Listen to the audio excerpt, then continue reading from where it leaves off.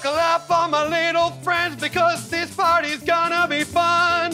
It's time for factual, historical, actual facts. Centaurs 101. Woo! Well, all little centaurs hatch out of an egg. Wow! They come out quick and they got horsey legs. Whoa. The legs grow first and then the torso is next. Whoa! A torso and legs, what did you expect? And then they walk around just a little like this. They give a little horsey shoe, but it's the bop-boo twist. And then what comes next? Well, you'd be surprised. A full-grown horse right before your eyes. So egg, legs, torso, horse, and then another human comes around, of course. What? And they smooch, a smooch, a smooch. So dibbity-bibbity-boo. A swoop, a shoopity-boop, a shibbity-boop, bop-bop-boo. And then they get down, and then the lady has, of course, an egg for a baby. And then egg hatches, and out, would you believe, on a shining star? That's a centaur. That's a centaur. That's a